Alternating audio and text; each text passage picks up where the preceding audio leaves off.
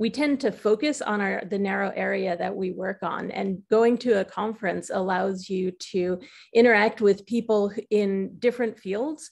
And in so many cases, there are overlaps that you wouldn't have thought of by yourself or just working with the people in your lab or in your company.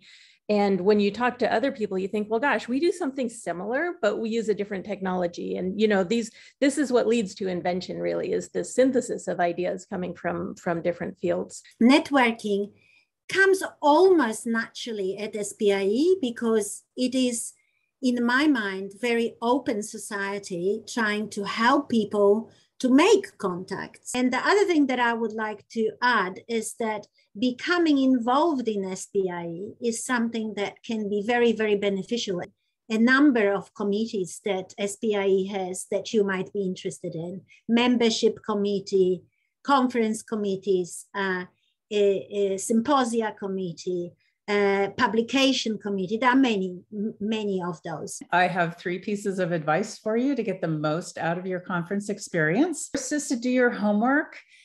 So the conference program will be up in advance. Search for topics like yours, note the time of the talk and who's on the author list. Find out who's going from your own institution and anybody else you know.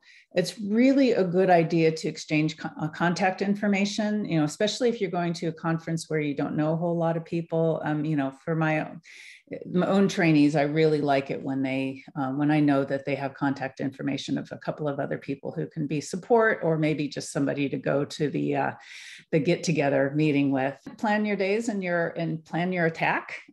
So how do you meet people?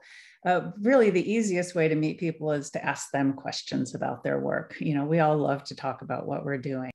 Be sure to attend smaller gatherings like lunches or specialty meetups like the Black in Photonics or LGBT+. Everybody is welcome at those things. Finally, pace yourself. Overall, I think it's been fantastic for me, and I hope that you find a way of really learning a lot from your conference experience. I want to first talk through the tangible advantages of why I attend conferences, and I seek out opportunities to do so. So first and foremost is finding the professional opportunities by broadening your network.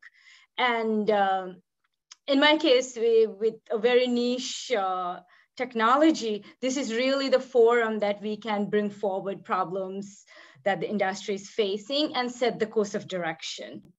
You meet a lot of people, but there will always be some authentic connections that that grow organically. So I really encourage everyone to find their platform, find your conference, and it's a chance to give back, encourage new members. And so to me, I feel like this is a full circle moment, having been a student and now being part of industry research and joining through program committees, committee activities.